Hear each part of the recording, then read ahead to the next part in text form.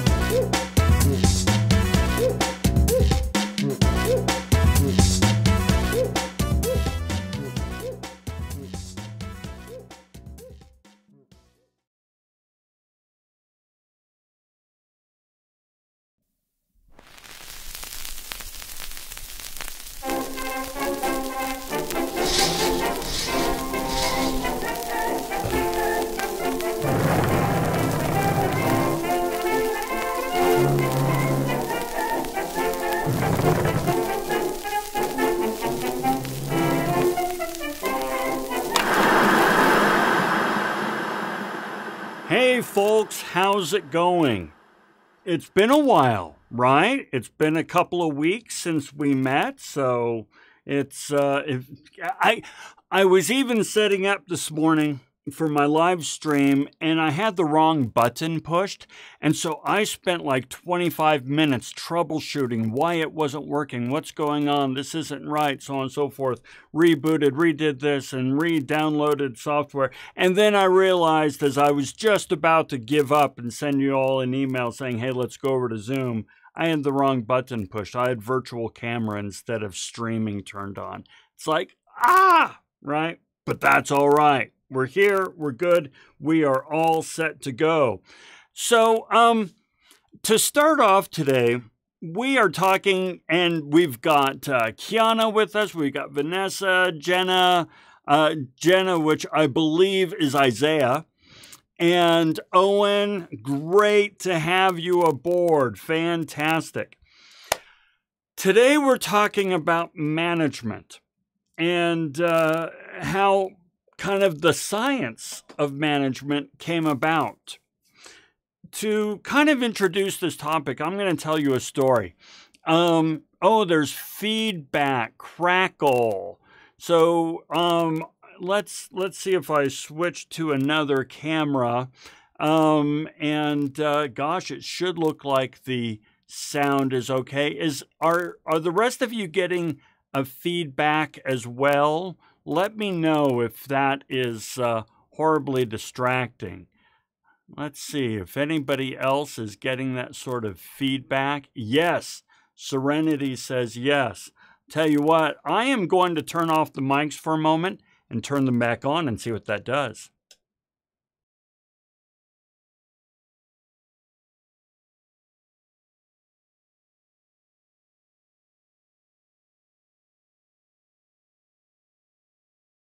Okay, let's see. It's going to pick up. It's going to pick up.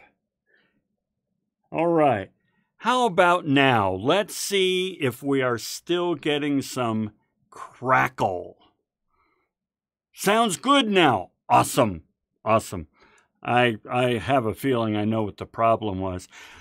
I left my speakers on like all weekend. And not my speakers, my mic, and it probably wigged out. Thank you, everyone. So, getting back to our topic.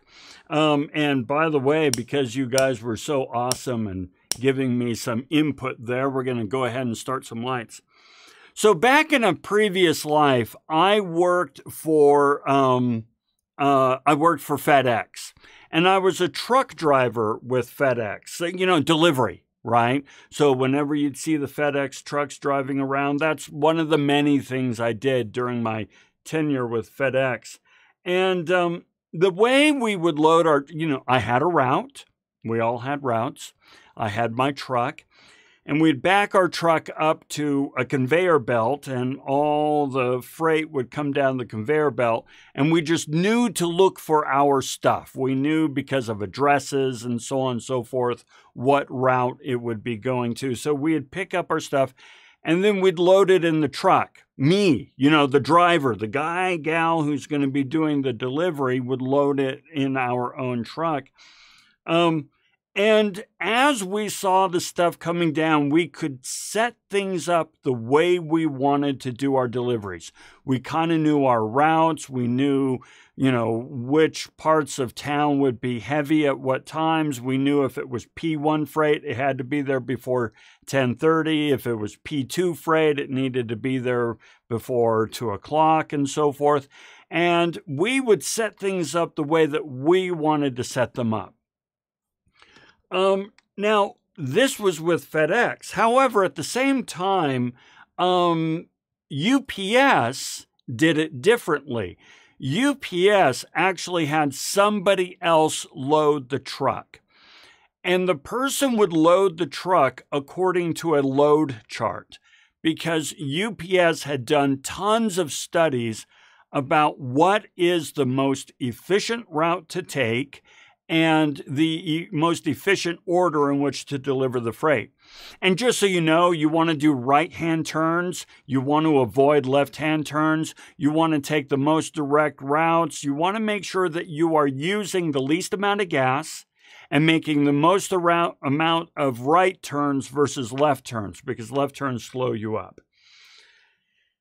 Now, pros and cons on either side, right? My setup is probably not as efficient as UPS's setup, because they have computers doing all this stuff.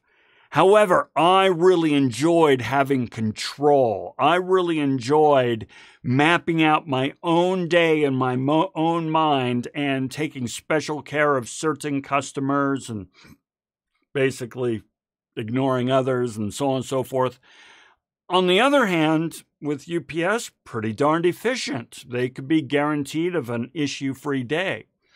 Now, why am I talking about this? Because today what we are talking about is management. Why, we're basically doing 3 readings today on managers. Why managers suck and why they don't is what I call this lecture. And we are going to discuss how some of the things that I just told in my story kind of came about, and the logic behind both sides. By the way, Kiana here says that's the way, that's what I loved about Bailey's Moving and Storage. I was able to set the truck how I wanted. Yeah, totally, right? Absolutely, important to somebody who wants that kind of control. All right, so let's play with this. Let's go ahead and get our green screen set.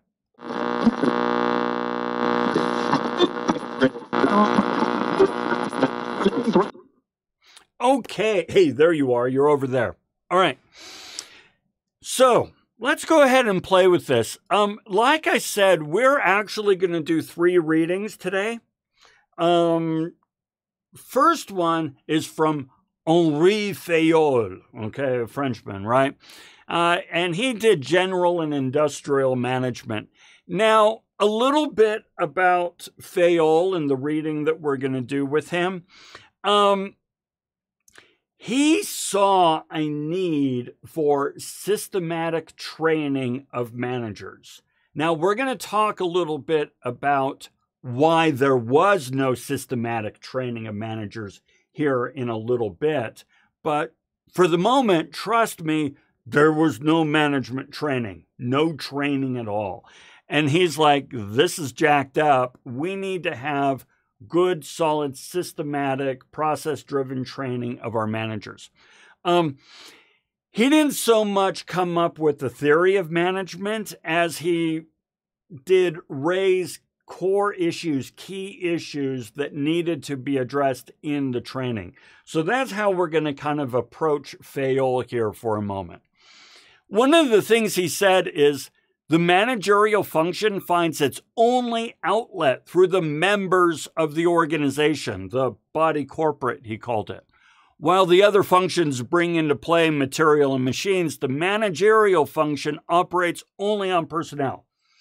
Okay, so right away there we go. Let's go ahead and push this button. Here's what he's saying. A manager's only most important job is to get the organization, the people of the organization performing, okay? Which is to say, if the organization is successful, then the manager is successful. If the organization is not successful, if the people are not successful, the manager is not successful. And so that is your primary role as a manager. Going on, the soundness and good working order of the body corporate, the organization, the people, depend on a certain number of conditions termed indiscriminately principles, laws, and rules. He doesn't like laws and rules. For preference, I shall opt the term principles while disassociating it from any suggestion of rigidity. For there is nothing rigid or absolute in management affairs. It's all a question of proportion. This is important, guys. So in the past, and we'll talk about why this was, it was kind of like, oh, there's only one way to do things, and this is the way to do it, and so on and so forth. And these are the laws and rules of management. And he's like, yeah, nah, I don't buy that. I'll give you there are principles, but it's always situational. Throughout today's lecture, you're going to hear the term situational leadership a lot, because that's what it really is. No two situations are the same, which means that managers need to know how to manage in an ever-changing environment. So it's always a question of proportion, and we're going to discuss that. Okay. Seldom do we have to apply the same principle twice in industrial conditions. Allowance must be made for different or changing circumstances, for men just as different and changing, and for many other variable elements. In other words, people are always changing. The industry is always changing. Customers are always changing. The environment is always changing. Let go of the idea that there's only one way to do something. Therefore, principals are flexible and capable of adaptation to every need. It is a matter of knowing how to make use of them, which is a difficult art requiring intelligence, experience, decision, and proportion. I emphatically agree. Emphatically agree. So it's how you bring the different principles of management to bear in a given situation. And it's not easy. Just so you know, management sucks. Being a manager is hard. It is hard. And it requires intelligence, experience, decision, and proportion. And the majority of us, when we start our careers, we're working with managers who don't have experience and so forth. It's really tough. Really tough. Okay. So he then put together a whole bunch of principles of, and everybody is motivated differently. Yes, that is actually really true. Totally agree. Different people are motivated by different things. So absolutely agree. So now Fayol had a whole bunch of principles. We're only going to cover a few. It's not that the others aren't important or interesting, but we don't have time to do them all. Don't worry. We're going to do the ones that are in the tests and the discussions. You know how that works. So let's go ahead and look at them. Principle number 4 that he discusses is what he calls unity of command. And unity of command basically means, oh, yes, going to do another point there. Totally agree. I'm trying to find my mouse button. There we are. Unity of command basically says, listen, you should only have one boss. You should only have one boss. Because otherwise you're going to get different messages from different people. Now, you might say, well, duh, obviously. The problem is we still struggle with this. We still really struggle with it. Give you an example. When I was at Intel with HR actually had 2 directors, 2 vice presidents, not directors, vice presidents, Richard Taylor and Patty Murray. Richard Taylor came from a finance background. Patty Murray came from a legal background, I think it was. And no, they did not have a shared vision for how to run HR. So we had 2 VPs giving kind of conflicting, divergent, sort of, unclear direction to the organization.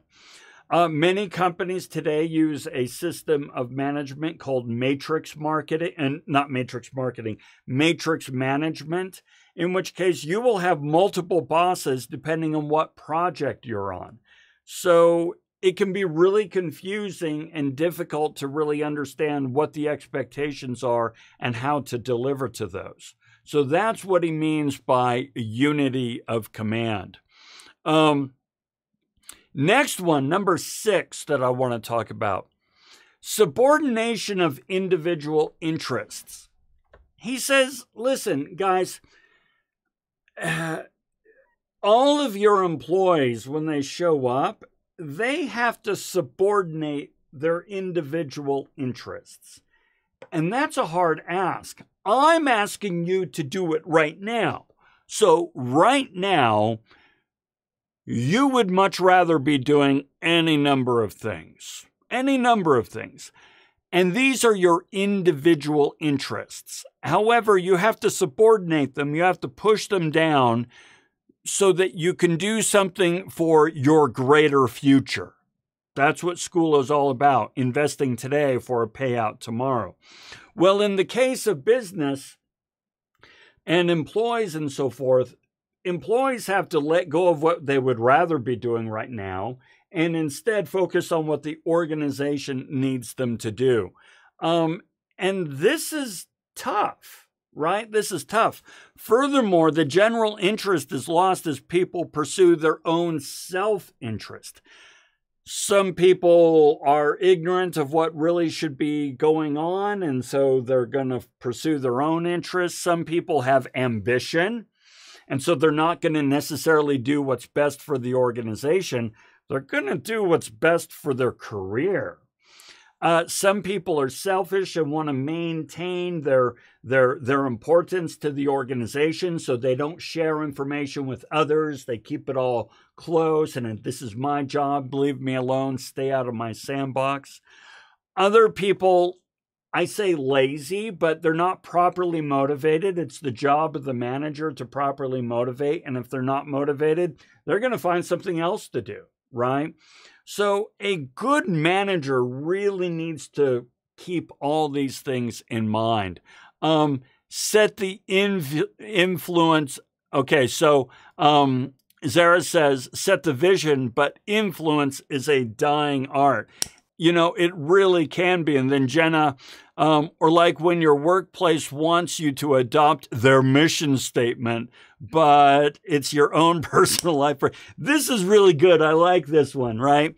This is an example of where it's important to make sure that you're with an organization that aligns with your own values and goals, because when they say, hey, adopt our mission statement, if it doesn't resonate with you, then you're like, whatever.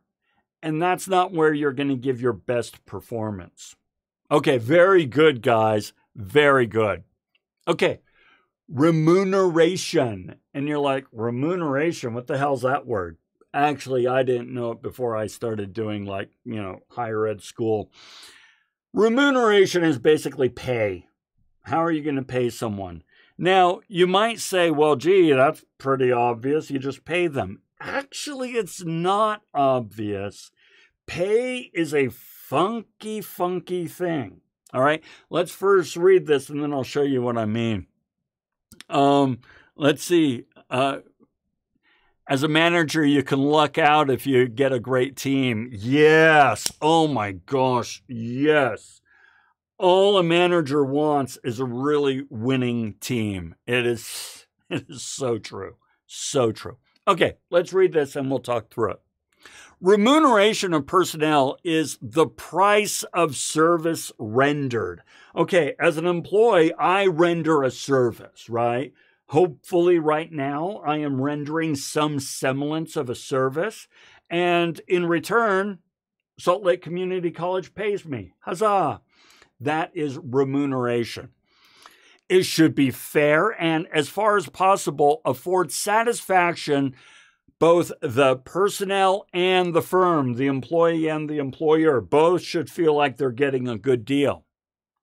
The rate of remuneration depends first on circumstances independent of employer's will and employee's worth. These cost of living, abundance or shortage of personnel, general business conditions, the economic position of the business, so on and so forth. Let me show you what he's talking about here, because I think this will be illuminating for you as you negotiate salaries with employers and so forth. So when an employer sets a rate, they have to look at both the external and internal factors. External, you can't control. They can't control. No one can control. These are things like, what's the labor supply? If there are a lot of people looking for jobs, rates are going to go lower. If there are not that many people and employers need them, rates are going to go higher. You can't control that. Neither can they. Geographic differences. It's becoming more and more expensive to live here in Utah. Now, granted, it's not anything compared to other states, but there are some states that, pay much less. Competition. How much competition is there for your skill set? Industry or health image. Right? What's the image of that particular industry at this time? And then collective bargaining, which is what the writer's strike is going on with right now. So, yeah, Anna's like, tell me how to do this, right? Oh, right. You want to know this. So here's the thing. You really want to know these things when you're negotiating a salary. Now, there are sources that you can get this information. As a matter of fact, I have been known to do a workshop on how to negotiate pay and do interviews and so on and so forth. If you remind me, I'll schedule that workshop. But you want to know what the labor supply is. You want to know what the market comp is. Market comp is short for market comparison. What are employers paying people for this kind of work in other industries and so forth? You want to know what the competition is, all that stuff. Now, as I said, you can't control that. This is what you can control, okay? Hey, training and education. This is why you're here at Salt Lake Community College. You are trying to add on to your training and education so you can put those on a resume. Right? Skills. All right. Now, here's like, ooh, this is a hard one, guys, because, by the way, Zara says definitely get a lot of people entitled to more money that, yeah, isn't that the truth? Isn't that the truth? So when you are in college, and this is no fault of your own. It's no fault of your own. All you think about are grades. All you're thinking about are the grades because we have developed this system that just pushes you to think about grades. What you really should be thinking about is skills. What skills can I acquire? And so training and education are different than skills because you want to really acquire some very important marketable skills. Then, of course, we've got experience. Now, don't think that experience needs to be paid experience for it to be valuable. What do I mean by this? If you have done volunteer work, that is experience. If you have raised a family, that is experience.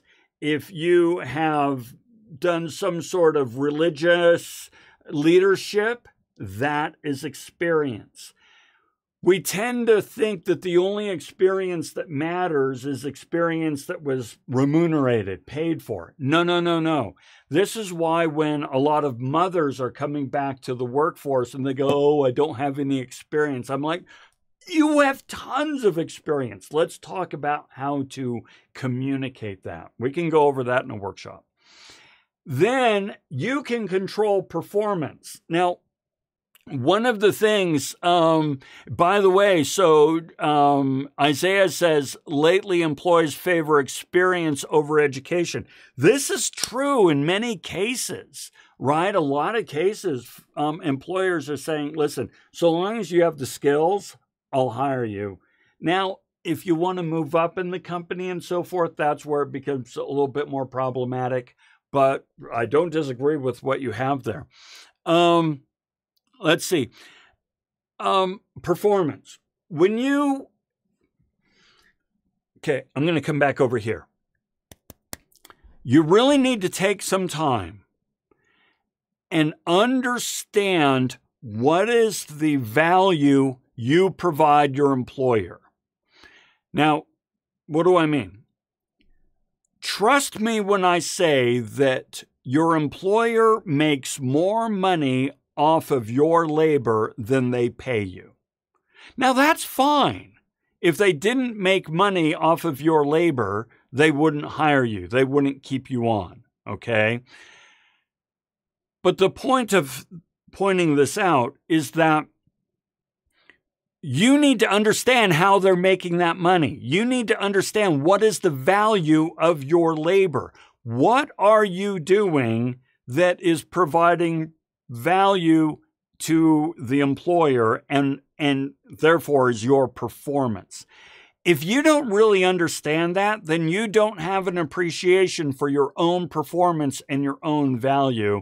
And employers take advantage of this when they're negotiating salary.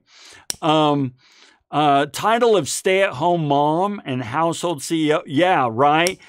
Childhood development, HR, project management, time management, change management, organizational leader. Kiana, this all comes from a stay-at-home mom. And it says, I was surprised at how transferable my hairstyling skills are for business, especially since I'm customer facing. Oh my gosh, yes. Hi, I'm Captain America, and I'm here to tell you, stay in school, and that if there's one thing you're going to learn from this class, it's to endure silliness. Okay, so let's talk hairstyling. I mean, I could go on and on and on. This is why I do workshops on this. If you think hairstyling is about hairstyling, you're wrong. Okay? Women do not get... Okay, I'm trying to think of something that guys do and so on and so forth, because I don't want to, by the way, this happens with guys in different industries and so on and so forth. Hairstyling is about helping the person feel good and confident and bold and like they're owning it, right? So like every once in a while, my wife will go out and get her nails done and get a pedicure and so forth and get a hairstyle. And she's like, I'm the shit right now. I am awesome. And this is what a woman in this case, now men do this in other venues, right? But we're talking about hairstyle. This is what they're purchasing. They're purchasing that power, that sense of confidence and self-love and self-care. And that's what you're providing. That is utterly transferable in any number of ventures, right? So, great listener, yes, absolutely, absolutely. Okay, so these are the things that Fayol is talking about. By the way, one of the reasons that a hairstylist you pay for is because of level of risk and responsibility. This is why you have to be licensed. Okay.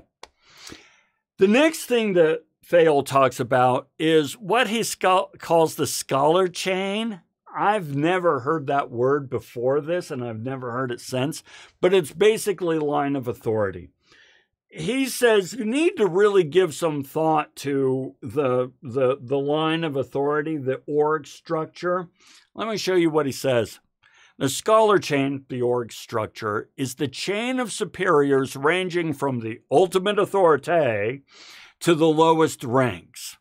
The line of authority is the route followed via every link in the chain by all communications which start from or go to the ultimate authority. In other words, communication goes up and down this chain of command, all right? This path is dictated by both the need for some transmission and by the principle of unity of command. But it is not always the swiftest. It is even at times disastrously lengthy in large concerns, notably in governmental ones. So what's he saying here? He's saying you need to really give some thought to how many layers you have in this chain of command, how many levels, and how information is going to flow up and down through that chain. Now, today, in today's world, one thing that a lot of companies really strive for is what they call a flat org structure, a flat organizational structure, meaning there's not that many levels. There's only a few levels, but they're very, very wide, versus a pyramid tall org structure. Okay, let's keep going. Initiative. Let's see, hard work. Oh, I call it selling a feeling, an end result. Clients don't really care about the process it takes to get to the end result. Yeah, selling a feeling. I like that. And man, we're just pumping these bad boys out today. We got our next one, so. Yes, flat and tall. Yeah, yeah.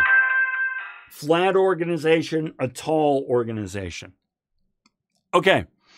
Initiative. Employees need to be able to take initiative. Now, when I was loading my truck, I could take initiative. And apparently, let's see, somebody said when loading Kiana, yeah, Bailey's moving, you could load the truck, right? Where's the head? The CEO.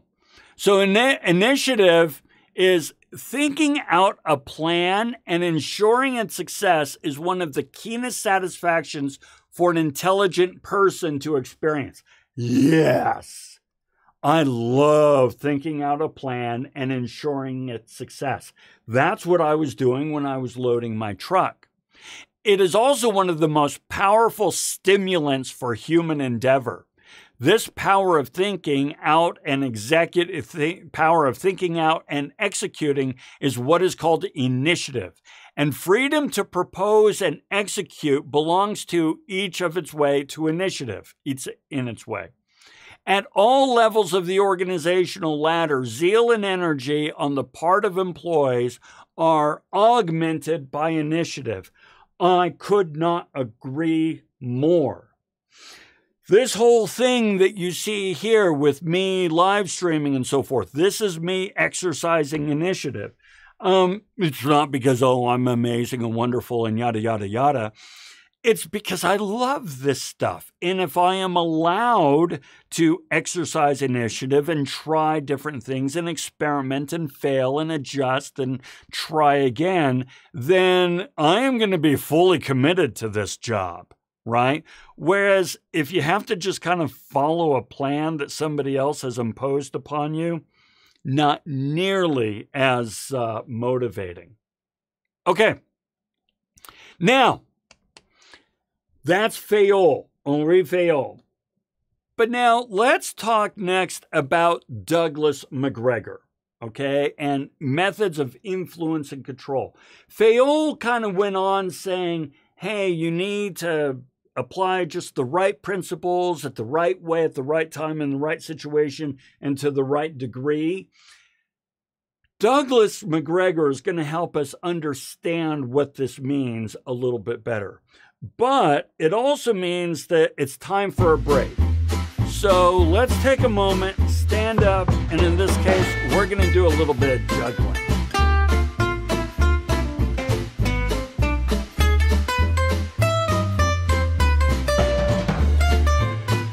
Okay, get this on and down. By the way, I no longer have a stool in here. I got a new chair because basically I needed a back. My back was killing me. By the way, Anna says, I mean, if the CEO is at the outer part of the flat. Oh, no. It's just right there at the top. So it's like CEO, a few vice presidents, a few directors, and then the employees. That's it. That's what we mean by flat. Okay. Hey, we've been juggling a bit.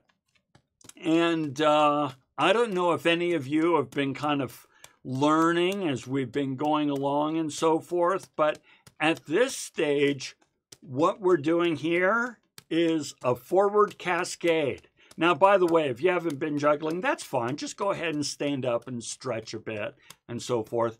So this is the forward cascade that we have been learning. Now, forward is when we're throwing the ball underneath the ball that came before. If we throw the ball over, this is what we call dropping the ball. This is called a reverse cascade. As you can see, if I'm doing just a normal forward cascade, I don't even have to look at the ball, so I can look right at the camera. But if I'm doing a reverse, I need to think about it just a little bit more. Back when I was a kid, I could do this with my eyes closed, literally. But I don't practice nearly that much. So that's your reverse cascade. Few tricks that you can learn as you get better. You can kind of go back and forth with a reverse and a forward cascade, and that's kind of fun. You can do some under the arm stuff. You know, just kind of under the arm and so on. And then you can get into some kind of fun, fancy stuff. Believe it or not, this is easier than it looks, but it's fun. I think this is called a Mills mess. I think it's a Mills mess. I don't know.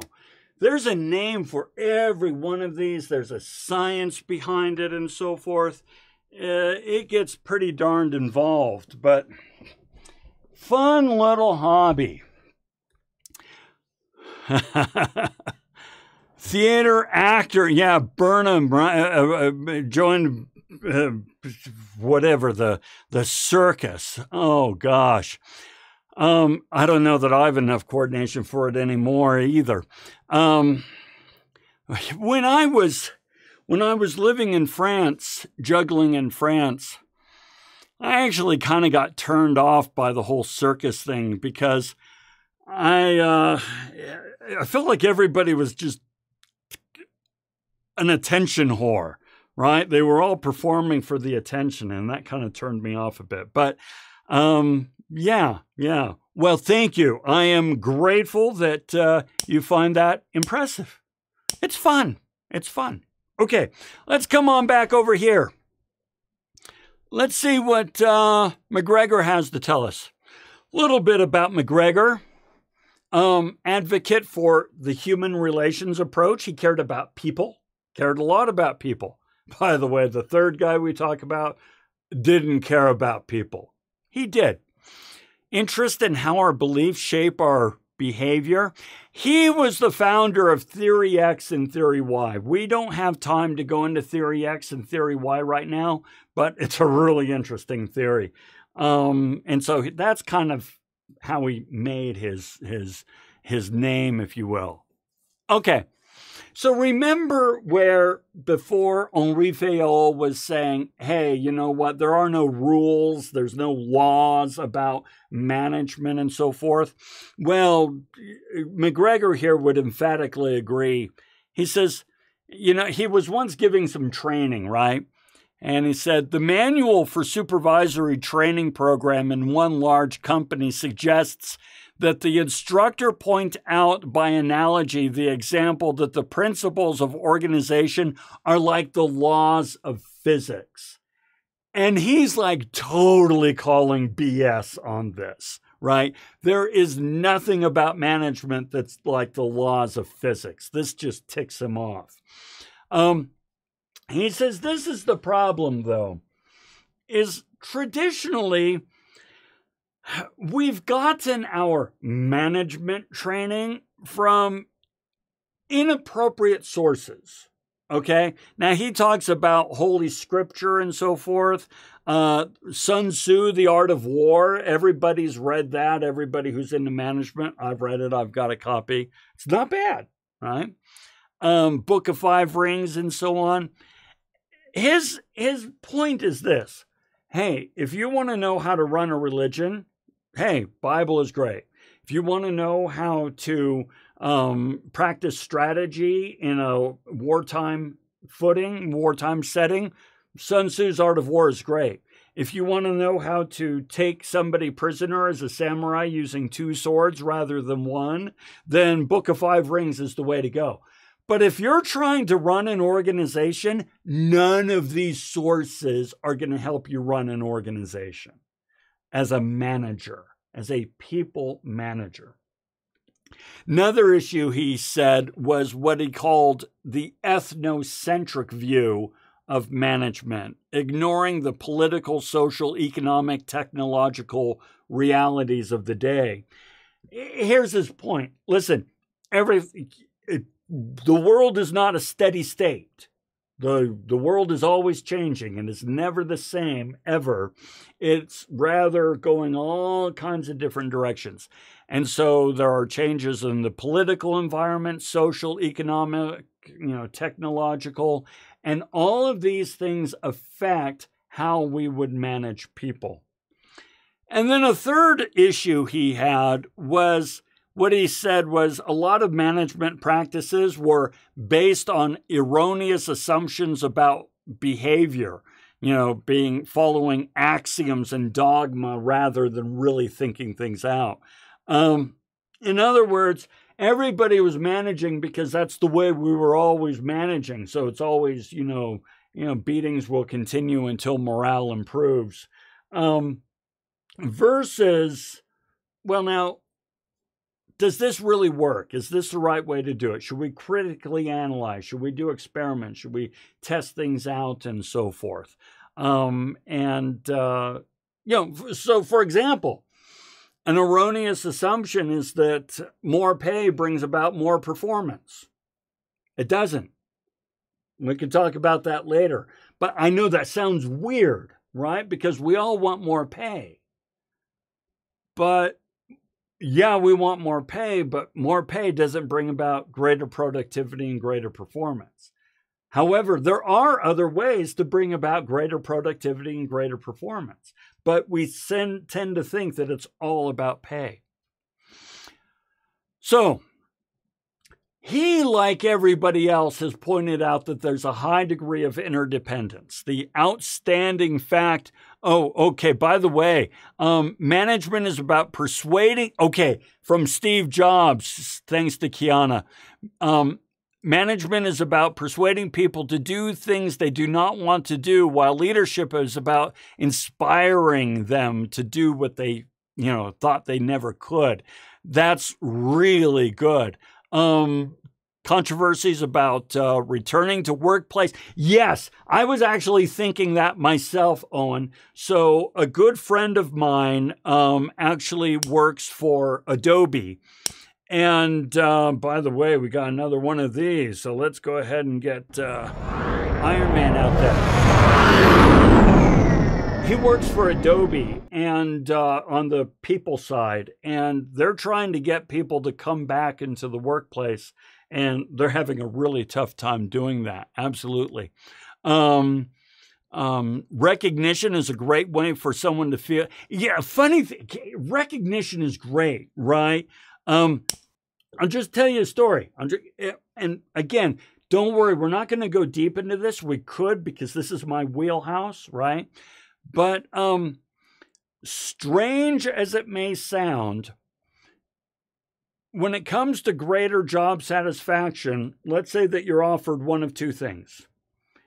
A $20 Amazon gift card left on your desk with a form letter saying good job, or the vice president coming by your cubicle or coming by, shaking your hand and say, hey, I just heard from so-and-so. What you did there, that was awesome. I wanted to take a moment and thank you for that.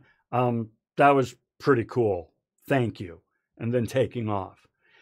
Now, logic should say the $20 is more valuable, but no. If somebody calls you out, somebody of influence and so forth, recognizes the work you've done and goes out of their way to come thank you, that is what contributes to greater job satisfaction. Okay. The go-to recognition for managers is the usual pizza party, right? But no, the handshake is more meaningful. Pizza party's great, fantastic. I like pizza. Give me pizza. But that handshake and recognition, oh my gosh. So my wife, of course, does, you can ask for a letter of recommendation. Ooh, smart. I like the way you think there. By the way, that just gave us the full, right? That's pretty cool. My wife does x-rays at a high-end spinal clinic. So yeah, she works with brain surgeons, literally. And every once in a while, when a big mega brain surgeon doctor, one of the best in the country, comes by to her exam room and says, hey, that shot there, that was really good. Thank you. It makes her day. And afterwards, I said, would you give that up for $20? And she's like, hell no. Right? Okay, let's keep going. The outstanding fact about relationships in the modern industrial organization is that they involve a high degree of interdependence. Not only are subordinates dependent upon those above them in the organization for satisfying their needs and achieving their goals, earning money, but managers at every level are dependent upon those below them for achieving both their own and organizational goals. So we need each other. We already know that. A lot of people have pointed that out. What's his name? Adam Smith pointed that out, but then also pointed out that managers have more power. However, McGregor says there's a limit to how much power you can impose upon somebody. And as a manager, you really need to understand this. You're limited by your ability to enforce authority. And employees have countermeasures. There are things that employees can do that would really screw things up, and yet they're perfectly allowed to do it. So you can't just force someone to do things, okay? So that brings us then to, well, how do you persuade? And you guys quoted, what's his name, Steve Jobs, persuading, right, or inspiring. How do you persuade or inspire people? Well, it's by using power. Now, I want to say power is amoral. Now, I want to make sure, amoral, yes, it actually said amoral in the closed captions. Amoral means it is neither good nor bad. It is not moral. It is immoral. It is amoral. It has no moral value. It all depends on how it's used. In the same way, power is amoral. Whether or not it's good or bad depends on how it's used. So let's talk about how we use it and how we use it correctly. I'm going to skip this one. Let's go ahead and do this for a moment. I know we'll get you more points, even though, hell, I'll even do this. Let's go ahead and zero that out. And yeah, I'll make it work for you. We'll get some more there. Why do you listen to me? All right, so think about it. I ask you to do assignments. I ask you to participate and so forth and so on. Why? Why do you listen to me and do as I ask? Let's go ahead and do a 2-minute write-up on that and explore the answers.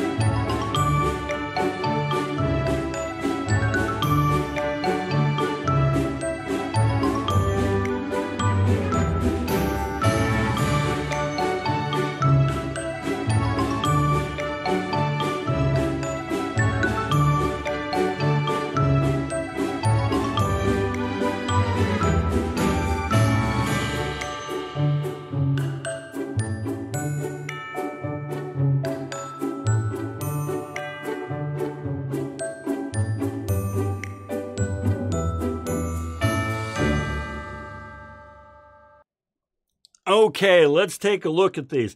By the way, and yeah, we're gonna just stack this up again. You guys are on fire today, so I am gonna 7, 8. Oh my gosh, they're really coming in.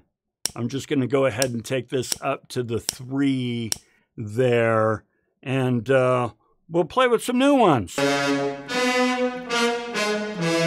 Plan 9 from outer space. That's what that's from. Okay, let's take a look at some of these. Let's see. You're paid to be here, right? You don't want to waste your money. I hold power in that I hold the grades, right? I hold the points. I am the giver of points. And you want the points. So this is something that I can use to leverage my influence over you because I have points. I have grades, right? Treat you with respect, actually trying to help you learn. By the way, a few of you have said this. I want to go on record and thank you very much. It is I want you to feel that because I do. I respect what you're doing. I respect the time that you're giving me. I respect the fact that you are being pulled in different directions from many forces and you're investing in your future. That's worthy of it. So I hope you get that from me because it's authentic. Control over the grades, right? Totally. Respect, enjoy the class and the way I teach it. Gain knowledge. I have information you want, and you can use that in your life. You don't fall asleep in watching these lectures. That's good. That's a good thing, right? Expand your knowledge again, passion for education, true to the high regards, and willing to take the class, offering experience. You're getting it. Okay. So now what we're going to do is we're going to show how a good manager can use these things. So let's play with this. First of all, let's look at this idea of authority. Okay.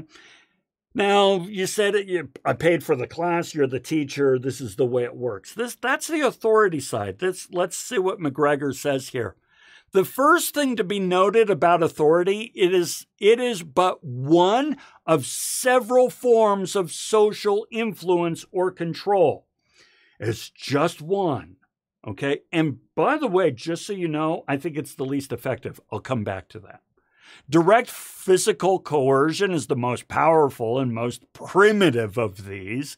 It was almost universal a few centuries ago, and we still resort to it sometimes, although its use is limited by social prohibitions in our culture today.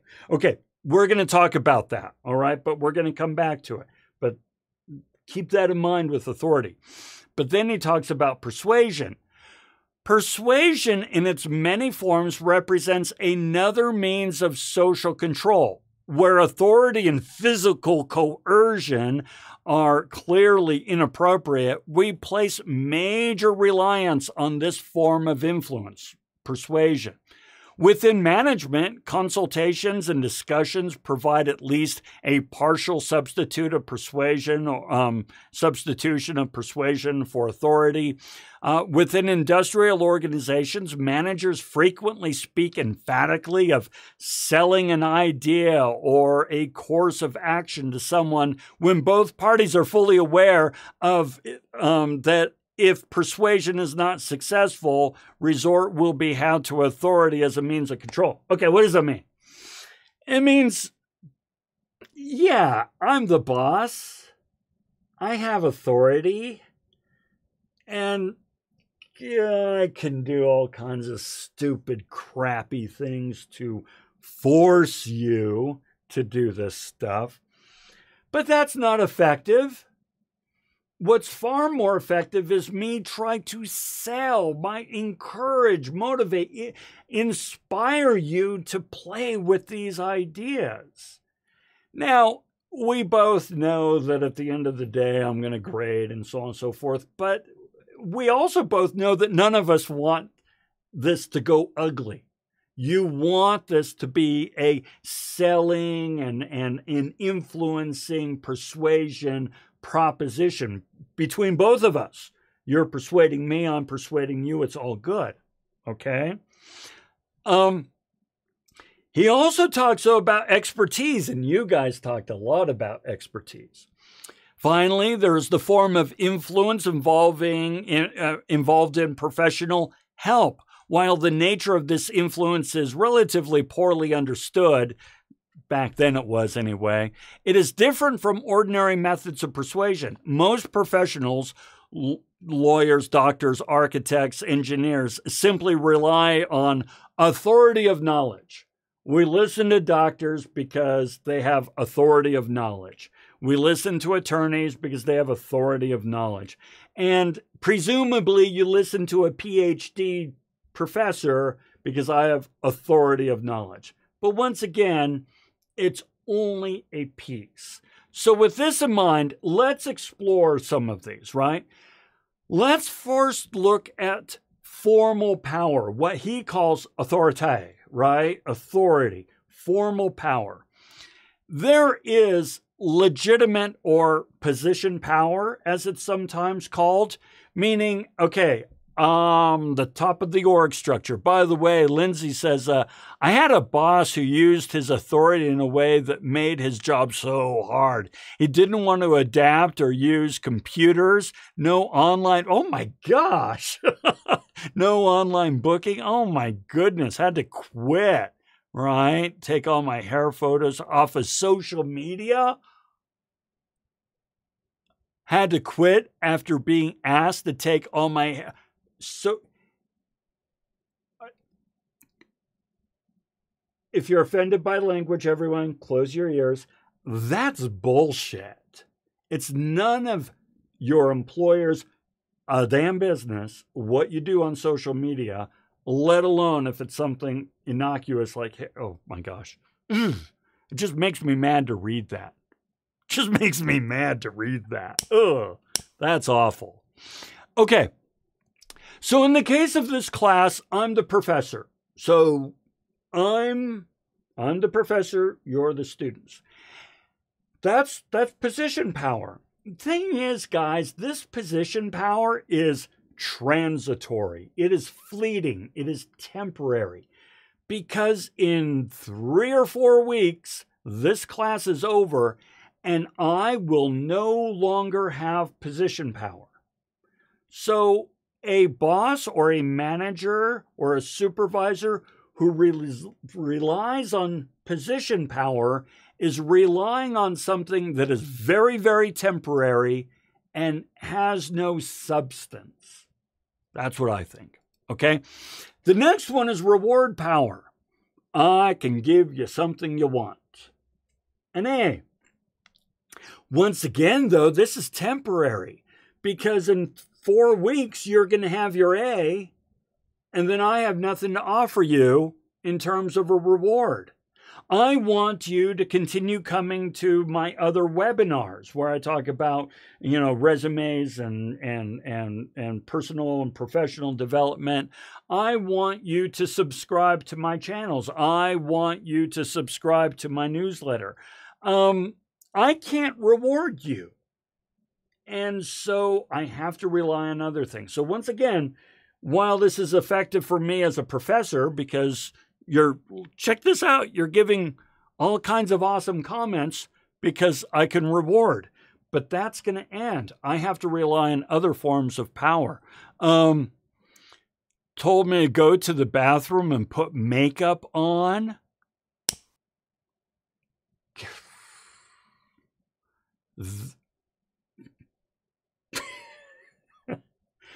Stay in school so you don't have to put up with that chauvinist bullshit. We have a manager who likes to chew, and chew people out, belittle them, and so on. Gosh, these are people who don't understand the nature of management and power. That's why you're taking this class. Coercive power, the ability to take something away that others want to keep. I could do this over Zoom. It would be easier for me if I did this over Zoom.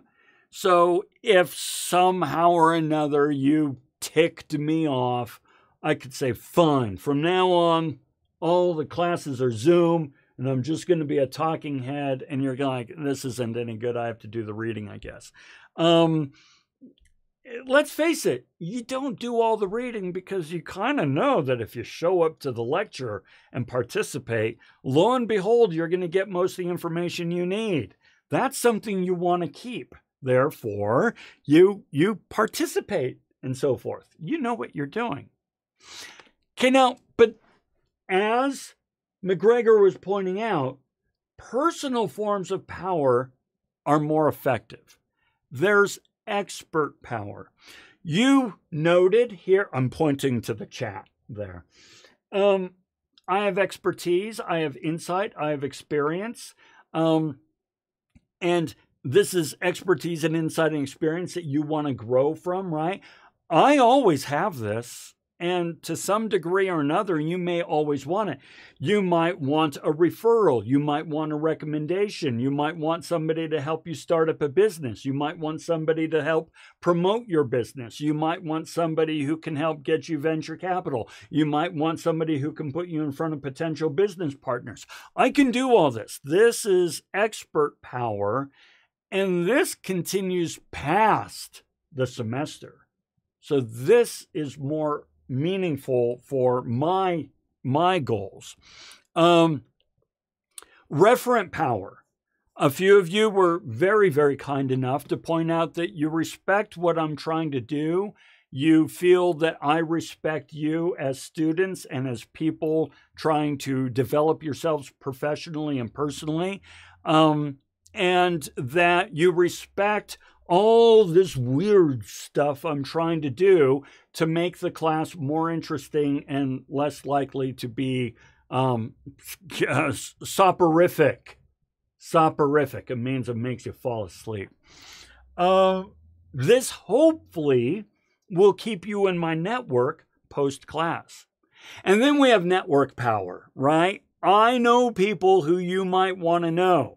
A couple of you, I've already connected with others to say, hey, you need some help in this area. Talk to this person.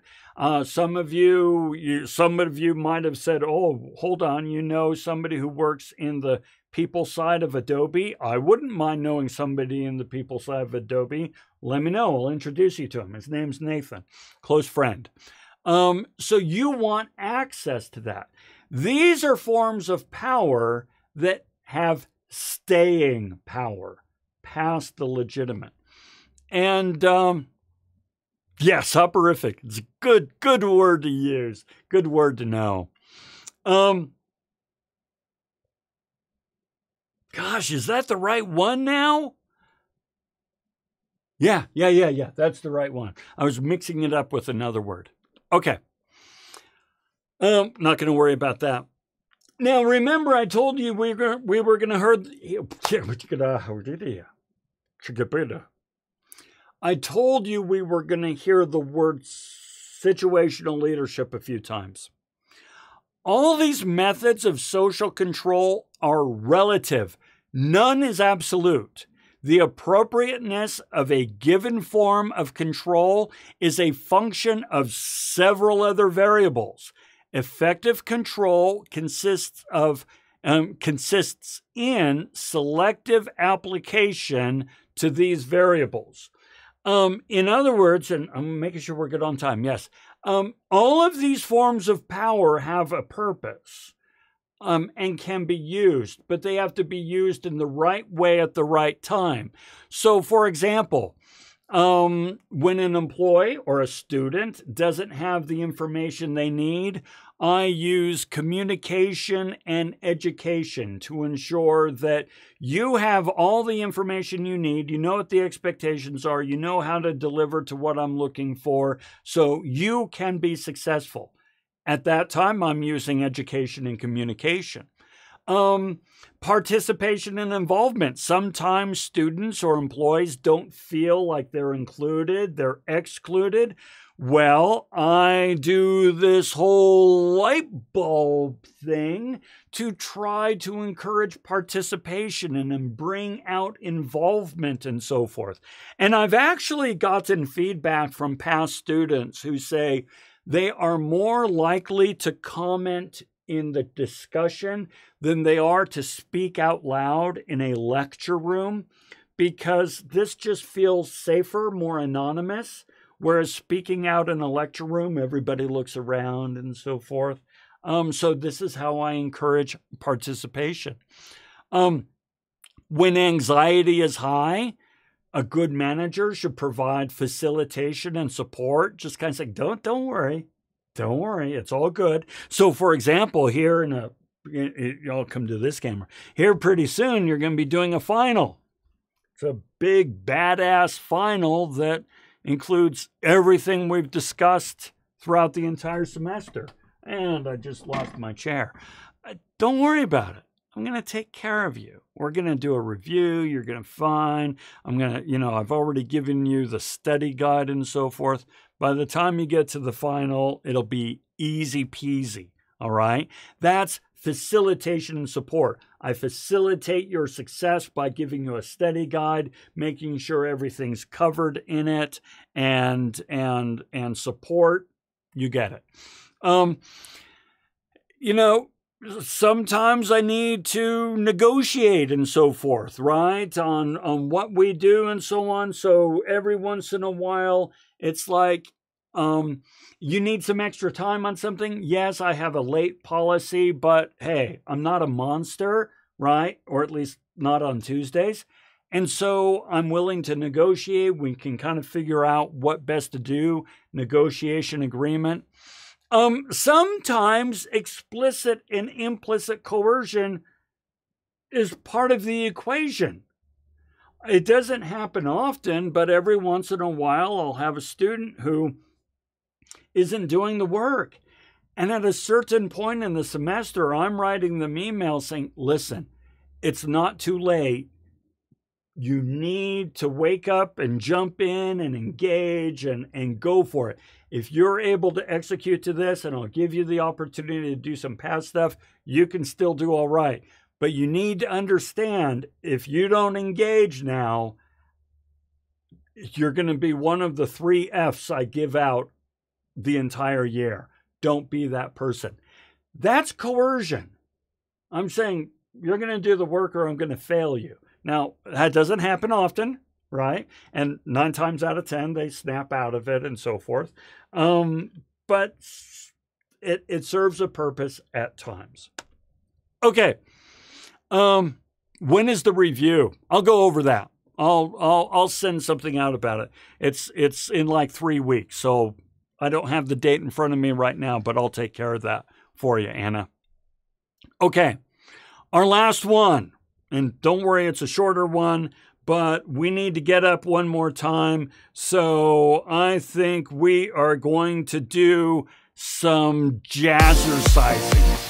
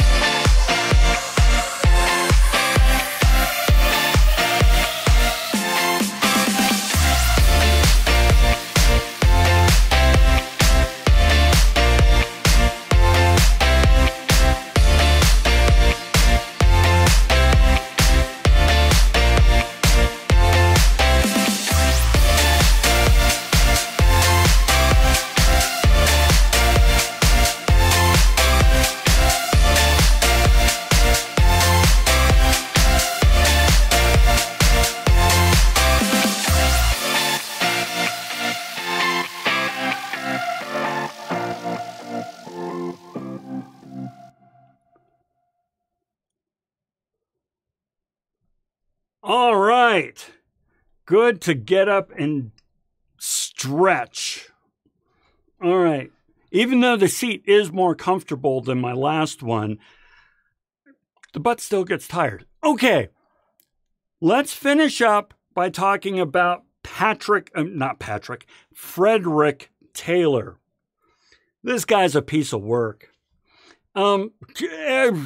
His influence has been incredible and far-reaching, and he influences the way you and I do things more than just about anybody else. But kind of an interesting guy. He's a mechanical engineer by trade, so he looks at problems like mechanical things to solve, right? He looked around, saw no standardization on how workers did things and so forth. Workers just kind of did whatever was best for them, nothing standard. Founded the idea of scientific management through time and motion studies. Took division of labor to the umpteenth degree, right? We're going to talk about this through his time and motion studies. But check out this quote from this guy. Hardly a competent workman can be found who does not devote a considerable amount of time to studying just how slowly he can work and still convince his employer that he's going at a good pace. Well, that's pretty cynical, but he may not be wrong. Okay, so in the reading, and we're going to go over it, don't worry. In the reading, he talks about how this guy named Gilbreth used his methodology of time and motion studies to improve efficiency in bricklaying. So when you do the reading, it's actually a little confusing. You're kind of like, hold on, am I listening to Taylor? Am I listening to Gilbreth? What's the deal? Think of Gilbreth's story as kind of an endorsement, right, of the time and motion study, movement. So this is what he does. For hundreds of years, there's been little to no improvement made in the implements and materials used in this trade, in bricklaying, nor in the fact in the method of laying bricks. In spite of millions of men who have practiced this trade, no great improvements have been made or have been evolved for many generations. And then check this out. Mr. Frank B. Gilbreth, a member of our society, who had himself studied bricklaying in his youth, became interested in the principles of scientific management and decided to apply them to the art of bricklaying. Okay, endorsement stuff, right? Okay, so let's see what he did. He made an intensely interesting analysis and study of each movement of the bricklayer, and one after another eliminated all unnecessary movements and is substituted fast for slow motions. He experimented with every minute element which in any way affects the speed and the tiring of the bricklayer. Okay, this is what time and motion studies is all about in scientific management. You observe somebody and watch all the movements they make in doing their job. And you evaluate the value of each one of those movements. And if the movement adds no value, you remove it. And you see how long it takes to do certain things and so forth. So the idea is that if you break a process down to its absolute critical motions and figure out how to do those motions in the least amount of time with the least amount of motion, then you have an efficient process. By the way, this is why fast food works. right? I mean, everything going back there on is Six Sigma Lean. We'll talk about that in a moment. And in how things are put together in assembly lines. Time and motion studies ran assembly lines. Okay. You know, I meant to put a button that makes me disappear so that I'm not in the way there. I'll do this. There we go. Yeah, that works. He developed the exact position which each of the feet of the bricklayer should occupy with relation to the wall, the mortar box, and the pile of bricks, and so made it unnecessary for him to take a step or two toward the pile of bricks and back again each time a brick is laid.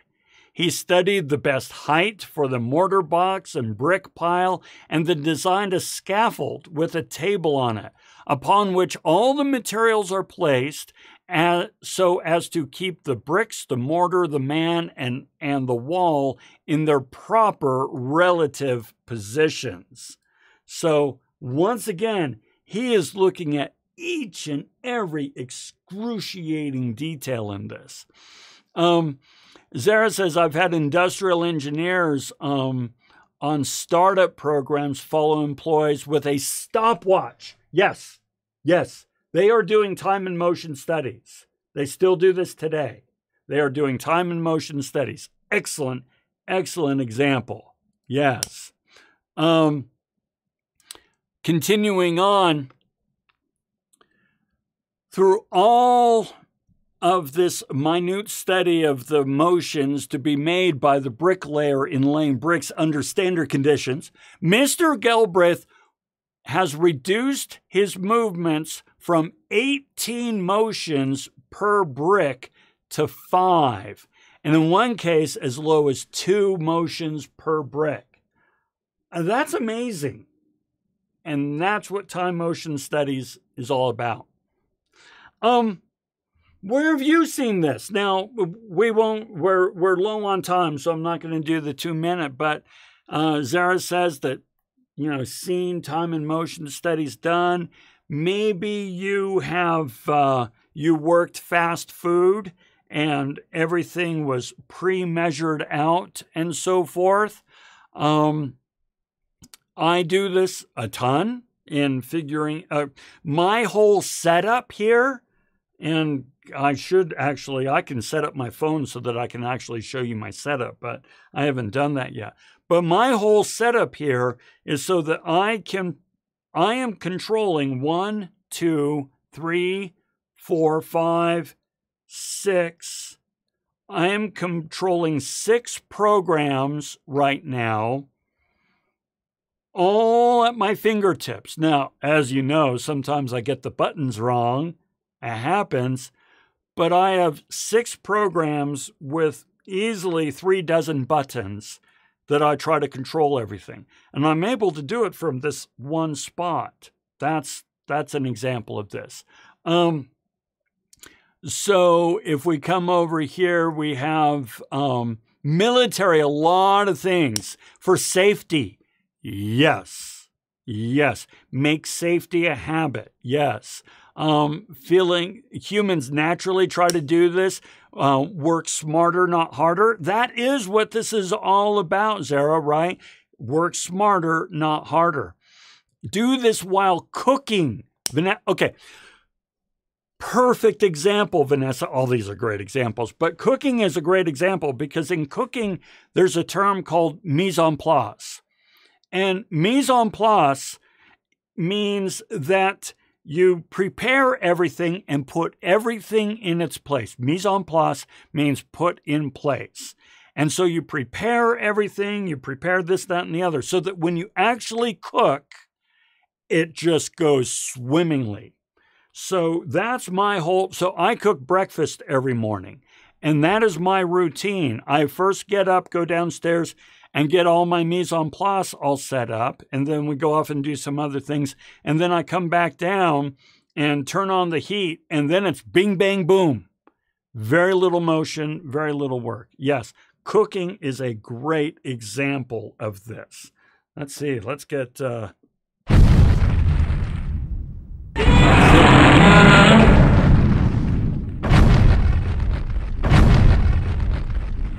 Okay. Now, here's one of the things. There's no way in hell you can read that. Long, get out of the way. Okay. I got to set up another button to get me out of the way. This is important. Think about this. It is highly likely that many times during all these years of individual bricklayers have recognized the possibility of eliminating each one of these unnecessary motions. But even if in the past he did invent one of Mr. Gilbrett's improvements, no bricklayer alone could increase his speed through their adoption, because it will be remembered that in all cases, several bricklayers work together in a row, and the walls all around a building must grow at the same rate of speed. No one bricklayer then can work much faster than the one next to him, nor any one workman nor has any one workman the authority to make other men cooperate with him to do faster work. That's a lot. Okay, what does it mean? It means, listen, even if one guy or gal was really smart and figured out all these improvements, it wouldn't make a difference, because everybody has to use these improvements for the wall to go up at the same speed. And furthermore, this one guy or gal who came up with these improvements doesn't have the authority to tell everybody else, hey, do it this way. So as a result, the wall will always go up at the rate of the slowest person. And so that's why Gilbrett's, what's his name here? Taylor says that it is only through enforcement, standardization of methods, enforced adoption of the best implements and working conditions, and enforced cooperation. Notice the word force coming up a lot. Enforced cooperation, that this faster work can be assured. And the duty of enforcing the adoption of standards and of enforcing this cooperation rests with management alone. Therefore, as he's often credited with saying, managers think, employees do. So you can kind of see the push and pull between somebody like Douglas McGregor, who says, let people innovate, and then Taylor, who says, no. Go out with a stopwatch and a tape measure and then force everybody to do it the exact same way. We're not going to worry about this. Ending on a quote, in the past, the man has been first. In the future, the system must be first. Woo, scary. But there's something to it. There is something to it. The dreaded group assignment and the failed time management. Yes. Guys, really good job today. I mean, your participation was next level. So do me a favor, send me an email. You know the drill. Email here. And it's because I was here. That's right. Own it, girl. Send me an email, and we'll take good care of you. I really appreciate the participation today. We've only got 2 of these left. I'm gonna have to figure out something around a review, so I'll get back to you on that. But we've only got 2 of these left, just a handful of modules, and then we're good. So yeah, exciting. As per usual, I'm going to stick around and Do I have my picture there? No, I don't. I'll stick around a while if there are any questions or comments or anything like that. Yeah, I can't find what I had added in. Green screen transit. Yeah. Oh, well, I'll find it later. Oh, yeah, you can totally rewatch these. Yeah. Yeah, Lindsay. And Kiana's right. You can, as soon as I hit done, this thing publishes to YouTube. So all of these are still available. Yeah.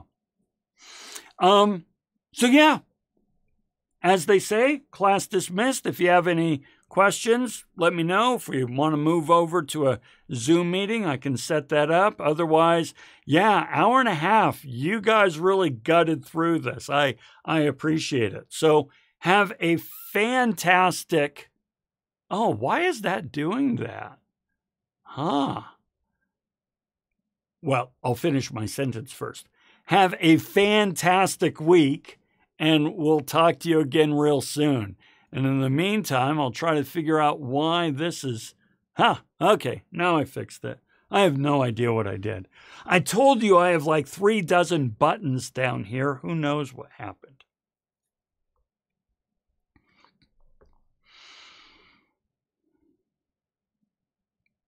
Yeah, I haven't moved it over yet. I have a slide that I'm going to put up now when we finish so that I don't just sit here feeling like a tool. Any questions? That's all right.